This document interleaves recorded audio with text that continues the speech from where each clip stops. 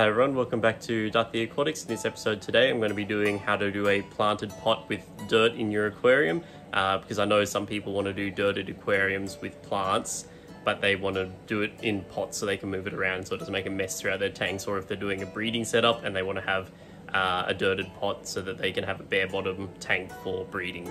So this should be a very easy video for you guys to follow. I'm going to do more of a mini scape because I want something that will look really nice.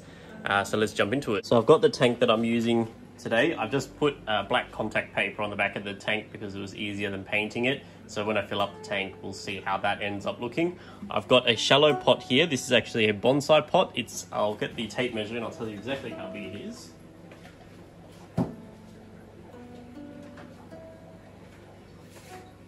It's about just under a foot long, I'd say. Yeah, it's just on a foot. So it's a foot in length, and then it is about 3/4 of a foot wide as well. So it's an oval shaped pot. The other one that I was considering using is a glazed terracotta bonsai pot, but I'm just going for a more subdued look for this one because I want the plants to be the feature. So all I've done for this, you don't have to do this depending on what type of pot you're using, but I know the feet on this will be a little bit harsh on the glass. So I've just put sand substrate down here. It's only about 5 mil thick. And that's just to cushion the bottom of the feet of the pot, and also because I want it to be a really nice display.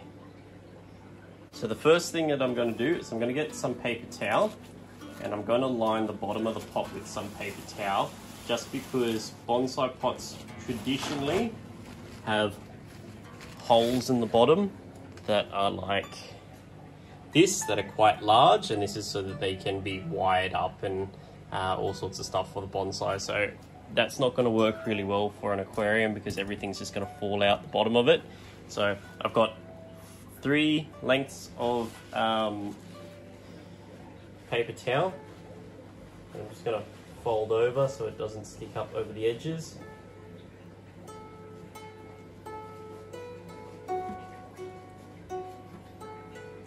And that's literally all the prep you need to do for the bottom of the pot before you start filling it with substrate. I'm going to put a layer of sand at the bottom just so eventually when the paper towel does wear out, there's something that's filtering through the dirt. So I'm only going to put about, because this is only up to there, so 2 finger knuckles deep for the pot, I'm only going to do a half a finger knuckle of sand in the bottom there, just to keep the soil from washing out the bottom once the paper towel disintegrates in a year or so.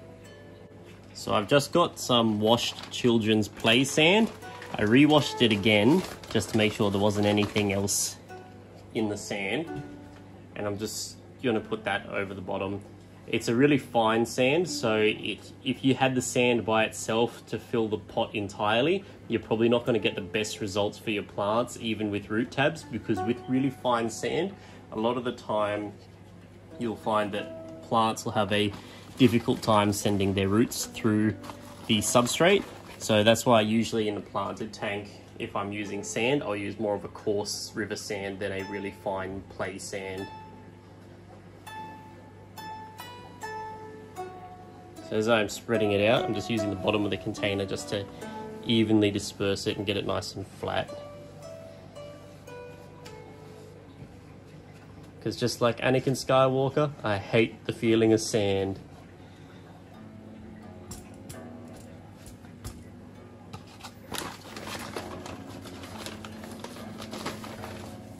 But it does look great in the aquarium.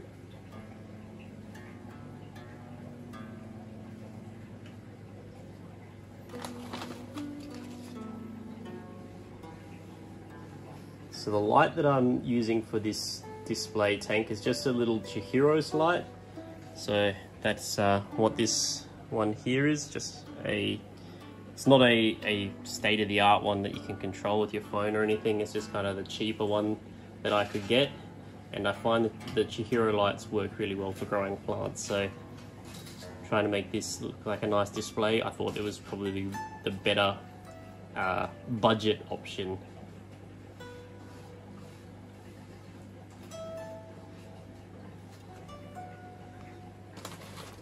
So not all the paper towel is covered, so you can see just in the corners here there's like a little bit still there, but the main thing to cover was the holes which in the center, which is done. So the next thing to do is actually just get the potting mix, and I'm going to put, because there's still a finger and a half, a knuckle and a half of room there, I'm probably going to do another half a finger knuckle depth of soil, and I'll put some root tabs into this pot as well, and then I'm going to put in the hardscape and cap it off, and then I'll do the planting at the end. So for the dirt that I'm using in this aquarium, it's actually the cheapest potting mix money could buy, and the reason why I always use the cheapest potting mix is because I know that it's going to be mainly really finely minced up bark and stuff like that to make the potting mix, so they're not going to add any extra chemicals and stuff like that into there, so I don't have to really worry about it hurting the fish. You can use other stuff if you do your research. I just always choose the cheapest one, because even with big chunks of bark like this, eventually it will start to break down in the aquarium, just become nutrients for the plants anyway, so I find it doesn't really make that much difference. You can get a strainer or a sieve and kind of sieve out those bigger particles, but I just leave them in. It's really one of those dealer's choice scenarios, so if you think you're going to have issues with bark kind of sticking out or floating out of the pot, then by all means just give it a quick sort out through a broad sieve, and that'll get all those particles out.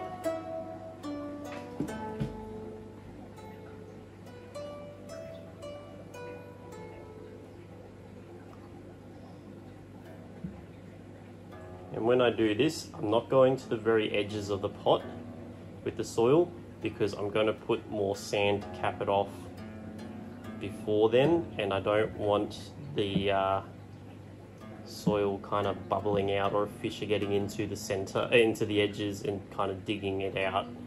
So I haven't decided exactly which fish are going to go in here. But as you can see, the soil is in there, and it's not very far off the edges, maybe a half an inch or 2 centimeters or 1 centimeter in some spots.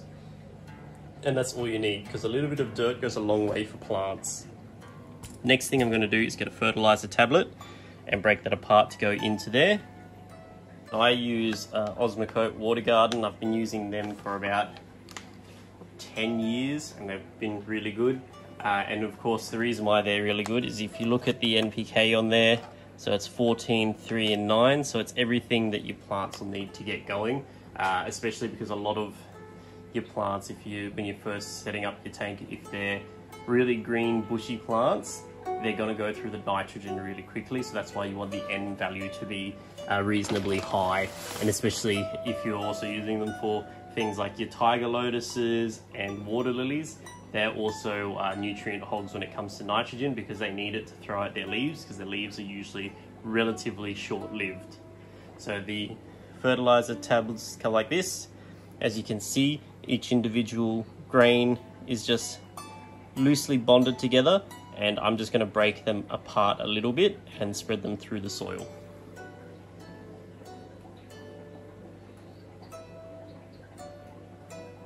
One of these tabs is meant to do 20 litres of water, but I assume that's thinking more so for a fish pond, so I would underdose for your fish tank, especially if you're kind of new to doing this stuff, just because a little bit goes a long way, and sometimes less is more, so don't overdo it with the fertilizers, especially if you're going to be using slower growing plants for this. So your Anubias, your Bulbitis, your Bucephalandras and Java ferns are all relatively slow growing plants, so having too much nutrients in there isn't going to make them grow faster, it's just going to cause a huge algae bloom. And that's all you need for the fertilizer spread out through there. This is a slow release fertilizer, so I know I don't need to change any of it for at least 6 months. So it's time to cap this off now.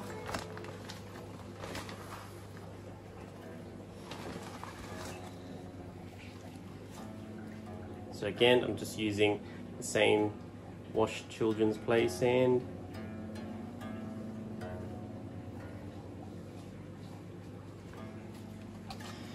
The depending on how you want to scape out your pot, like if you're using a bonsai pot, which is usually pretty broad, so you can do a mini scape like what I'm doing.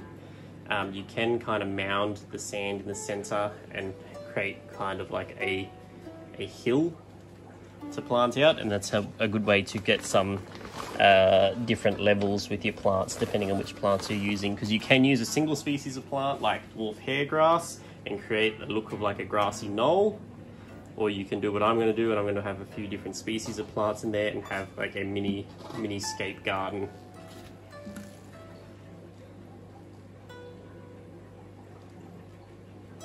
You can stick driftwood in. If you've got a bigger piece of driftwood that kind of needs to be anchored, I would put that in before adding the dirt, so that when you add your dirt and your capping substrate, that it's just going to anchor it in place a lot better. Otherwise, if you're using a bonsai pot and you're going to add in a big piece of driftwood or even a bonsai driftwood into there, you can get the bonsai wire, which is made out of aluminium, and actually wire it into place as well. So that's another way to hold it, because the aluminium shouldn't rust. And then if you just keep an eye on it when you're doing your maintenance, and if it looks like the wire's getting worn out, just take it out and replace it. Don't use galvanized wire, even though that's what they use when they do a lot of the bunch plants. It's usually not good long term to have in your fish tank.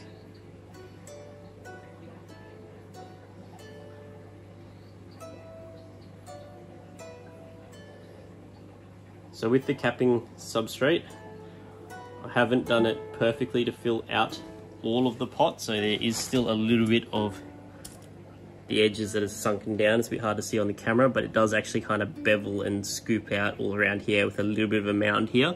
And that's because I've still got to add the hardscape in here. And then when I start doing the plants in there, I can add more of this sand to cap it off. So it doesn't actually have to be fully capped off to the brim before you do the planting. You can add more in before at the end after you finish doing your plantings.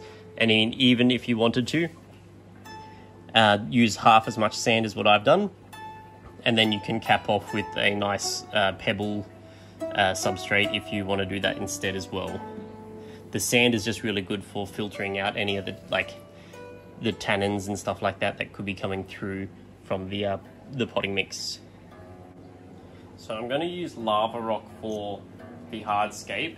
Unfortunately, the rock I really like is quite big for this pot, so when I put it in there, you can see I've already lost a lot of space off there, but I think it looks really nice. So I may find a way to make it work.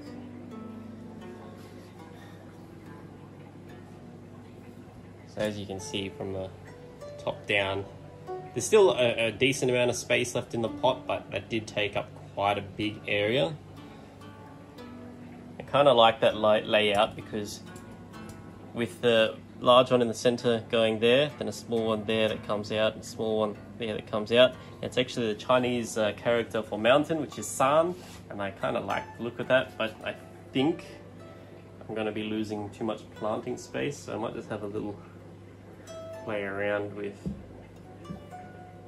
how to set things out.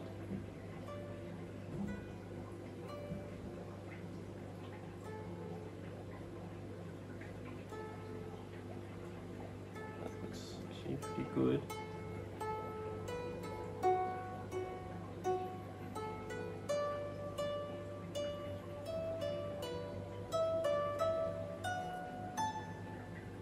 Actually, I think that might work. I like that.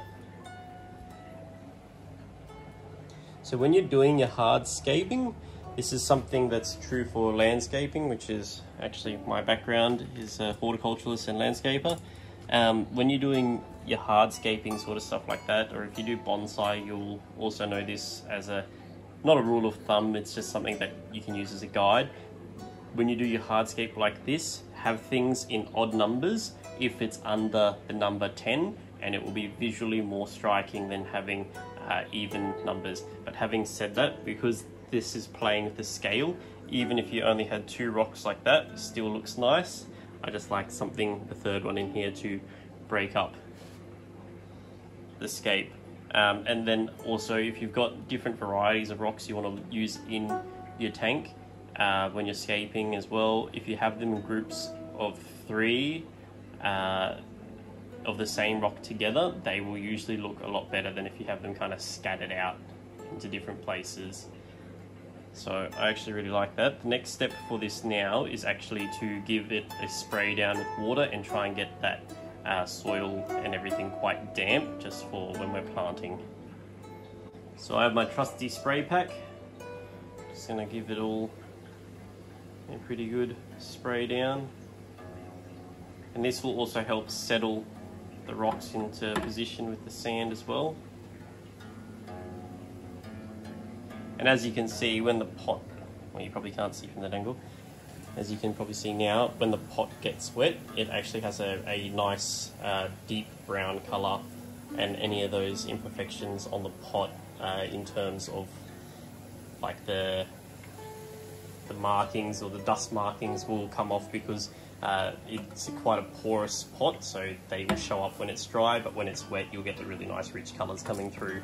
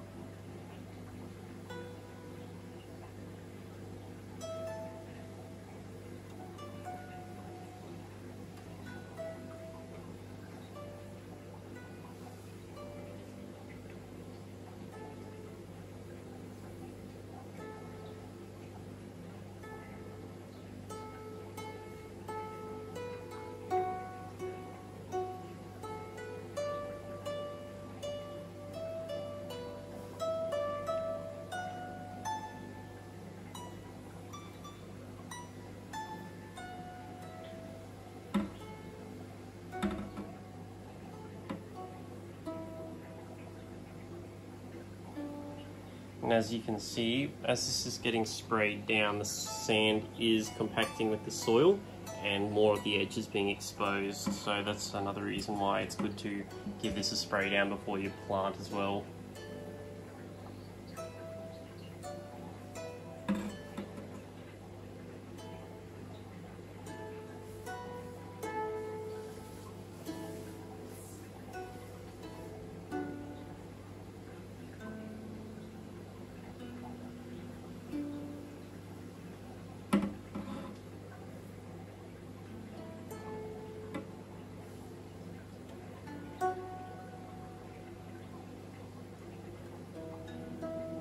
So that's it after being sprayed down.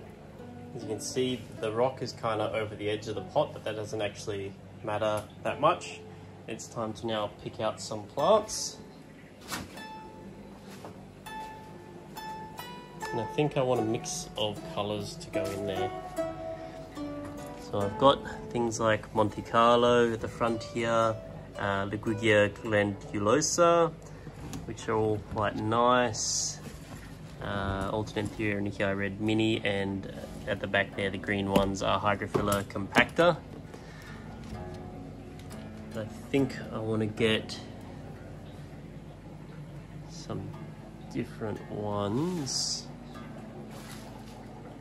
I may even go with some of this Glossostigma for the front carpet.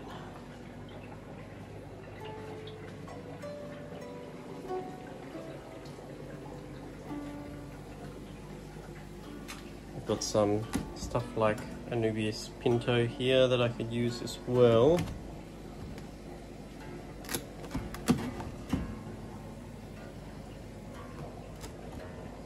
Rotala.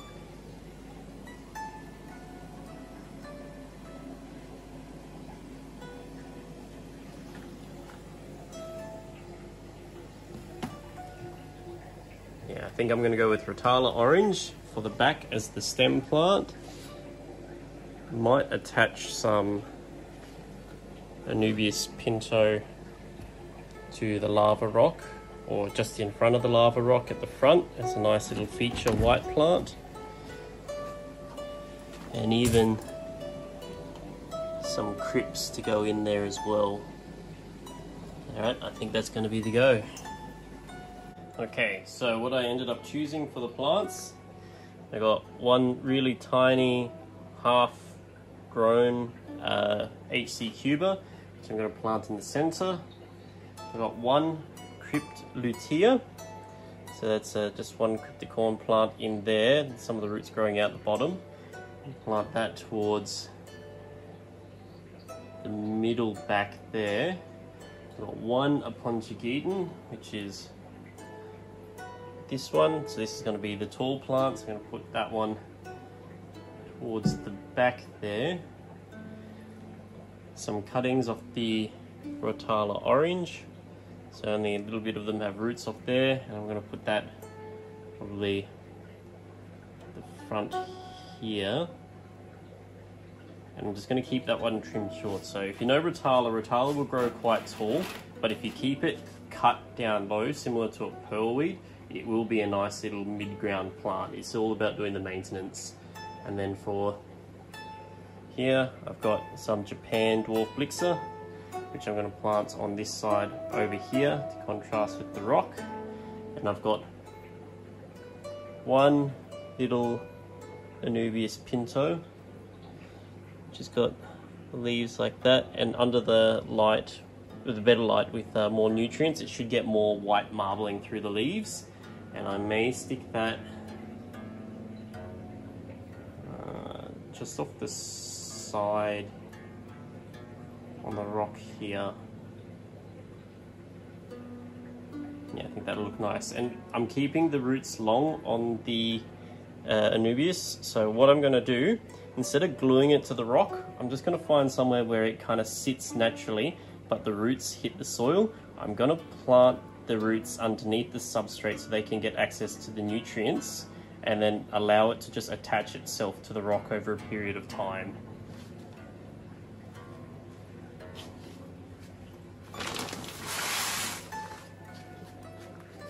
So very high tech for the planting. I've just got my trusty scissors. Find the spot where I want the plants to go.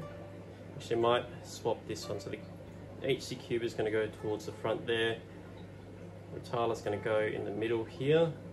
Just make a little circle into the sand like that. So it's a perfect little divot. Make sure when you do this, especially if you've got fresh cut stems, so try and get them all to line up in a group so you can put them into the hole and they all stay in together. So like that.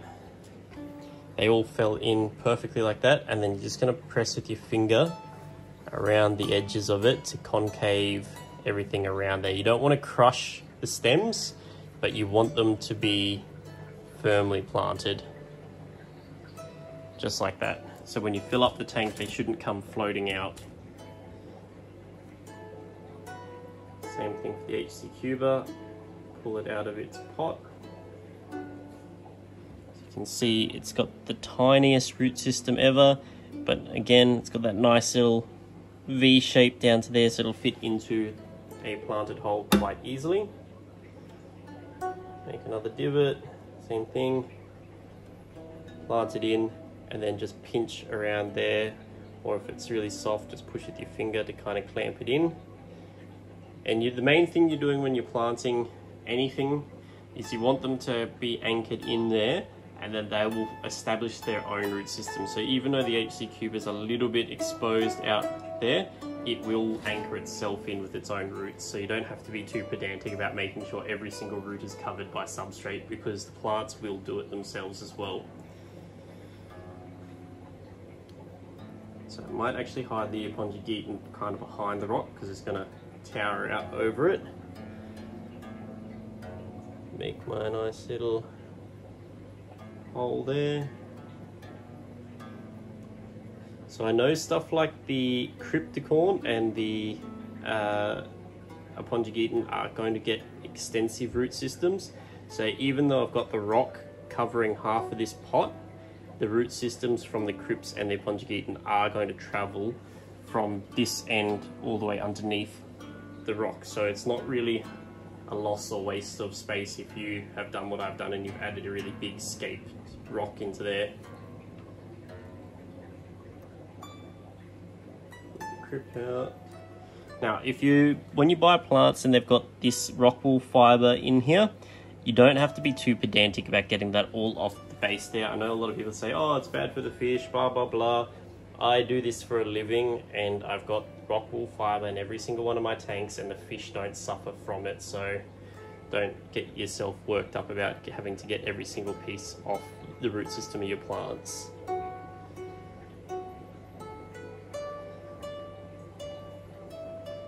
So it's there. Dwarf Blixer. So this one is attached like a V here, and then these two are kind of loose. So I'm going to do them as two smaller clumps planted a little bit apart, just so that they fill in the spaces a bit better.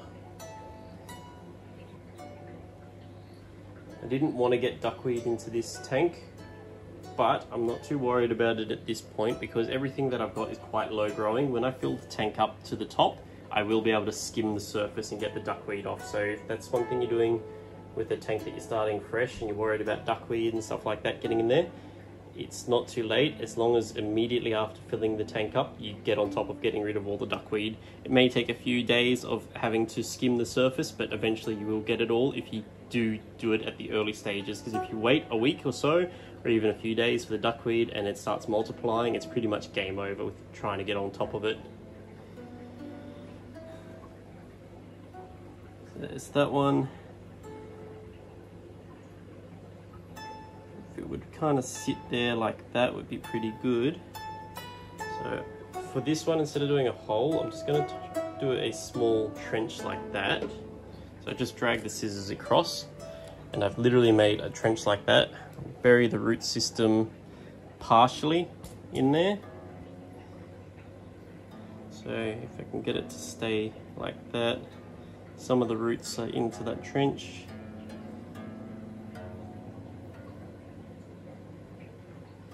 You even have to go a bit lower.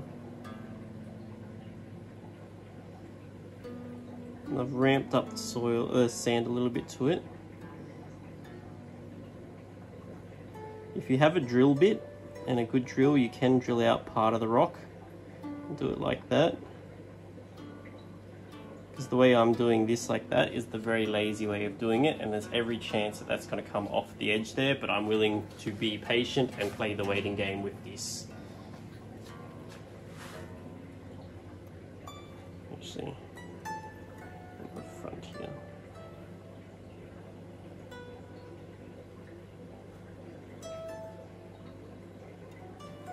Well, actually, this might work as well. So I've just noticed this rock here has a little bit of a divot that runs along there. You can put this like that in there, and then put a little bit of sand in there, as well as partial bit of a root tab, and then the roots are still going to grow down the rock like that, and they should find their way to the soil. You'll find with a lot of rhizome plants like Anubias and Bulbitis that when you attach them to rocks like that and they send their roots down off the rock into the substrate, they end up growing twice as fast as if they were just attached to the rock with nothing else. So I put quite a decent amount of fertilizer on the roots just then. And the main reason why I did that is because when you got specialized Anubias and stuff like that, they do need more nutrients to get that really nice white pigment into them. So you'll find quite often that you'll buy stuff that's Anubias white or Anubias pinto, and then all of a sudden it just looks like Anubias nana after a few months, and that's not because that you got sold a jibbed like plant or a plant grown under stress so that it ends up with deformed leaves, which was a trend not that long ago. But what happens is without enough nutrients, particularly if you've got a tank that doesn't have CO2, you'll find a lot of the time the leaves will just go green because the plant needs the green chlorophyll-filled leaves to photosynthesize and create energy. So that's usually just what it is it will get rid of the pigment in order to have more nutrients going to it, because only the green parts of plants actually photosynthesize. So like I've done before, except this time I've got garden hose. I'm just going to fill up using this little bonsai pot here.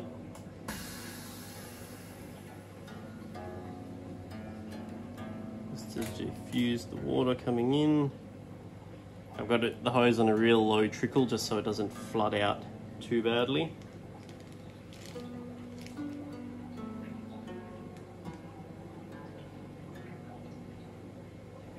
And this is what the scape looks like from above. As you can still see, there's quite a few empty spots in there, and I'd prefer to leave some open spaces for this scape just because it gives me more opportunity to plant out more later as it kind of grows in and I see how it looks. But you can put way more plants than that in there now. I didn't put any red plants in there for the time being, mainly because the color of the pot and the rocks that are in there are the red focal points, but I may add some red plants in there later. If I was using something like the Japanese dragonstone, which is a real light or dark grey mixture, then adding red plants into there would be a really nice contrast. But because I've got the hardscape pot and rocks already as a red colour, the green from the leaves of these plants is going to contrast it a lot nicer. So I think if I do that, and then if I can find some fish that are really nice silver or blue, that will finish this scape off as a really nice tank. So just wait for this to fill up. Still a long way from filling up, but as you can see, the water level is just here and the pot level is there. If you are someone who's keeping something, say like frogs or salamanders or anything that likes to kind of go out into, you know, a damp environment or a bog environment, this is actually another good way to do it. So you can do a setup like that, obviously a bit deeper, so you'd elevate the pot so that they've got somewhere where they can go in the water, but then somewhere that they can bask in there. And you just buy something off eBay, like a fogger, just to keep humidity in there, and you'd be able to have a little mini planted garden just like that in your vivarium, paludarium, or your frog enclosure. So that's just another thing to keep in mind, because a lot of these aquarium plants do grow in bog environments quite well, and especially if you've got something like a fogger or a mister that's timed onto there with a enclosed lid that kind of keeps moisture there, they'll do really well for you. So as this is still slowly filling up, I'm going to take the opportunity to start scooping out some of this duckweed. I use a brine shrimp net that's really fine muslin material, because that makes sure you don't miss any part of the duckweed as you scoop it out, because anyone who's had duckweed in their aquariums know how prolific it is and how hard it is to actually get rid of.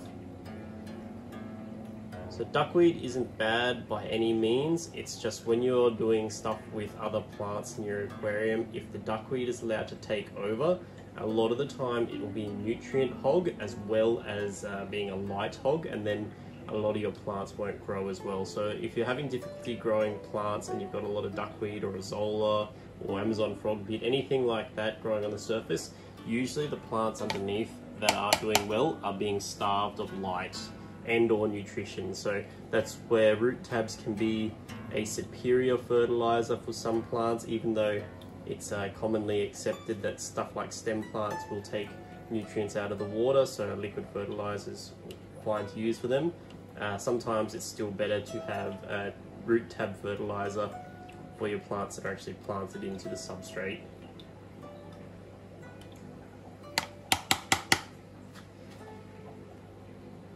So as I'm looking at this scape, I feel like it's missing something. So I've just gotten 3 stems of lobelia, which is a plant I've never actually grown in the aquarium before. So we'll see how that goes. And I'm just going to put them kind of here and plant them relatively deep into there, because I want them to kind of stay more as a mid-ground plant. So one of them's got some semblance of a root system on there. And that'll be pushed down there. And that kind of fills in the area a bit more. And this spot here is looking a little bit like the back of my head and a bit thin, so I might put some more Japan dwarf blixer in there. And then after that, it's not going to look that impressive, but like I tell my partner, don't worry, it'll grow. And there we have it. So that's all scaped out. If I was going to do more of a display tank, this I'm happy to let it grow in, because I know plants take time to establish and they'll bush up. But if you wanted to do one that's planted out 3 times as thick as this with more varieties of plants, you can do that quite easily, because every spare bit of blank space that you can see here, there's no reason why you can't plant it out with more plants. Just keep in mind, when you do stuff like that, it's better to have the same type of plants kind of grouped in together, or go by color. So if you've got a bunch of red plants, planted close together in one section, then a bunch of green in another section, it will visually look better than if you have them scattered or interplanted amongst each other 99% of the time, because that's just the way design, as well as the way our eyes get caught by color, the way we find it most pleasing, that usually works out to be like that. So when you see really nicely landscape gardens, they usually have whole sections of a single color kind of grouped together, because visually it's really pleasing to the eye. So I'm quite happy with the way this turned out. I'm probably going to upload this video before waiting for it to grow in, because I haven't uploaded anything for quite a while. So this I'll keep you guys updated on. There's no CO2 in here. This is technically a low-tech tank. There's not even a filter in here. Once this stuff grows in, after about a week or 2, I'll do an update video and I will add some fish into here. Until that time, I'm just gonna let it kind of establish, because the lava rocks, as you can see, they're bubbling quite a bit because they're really dry, so they need to get a bit waterlogged as well, because I don't want to be messing around to the inside of this tank and then knock the rocks out, because they are only being held by goodwill at this point. They haven't waterlogged yet. If you'd like me to do another video like this for how to do one for a goldfish tank, because goldfish are notorious for eating plants, or even a cichlid tank, or even a low-tech, low-light setup, just leave a comment down below and I'll make those videos. There's no point me making them if people aren't going to really want to see them. And if you've enjoyed this one, please like and subscribe, because it does help me. My channel isn't monetized yet, so I'm sorry that my videos have a whole bunch of ads in there. That's not my doing.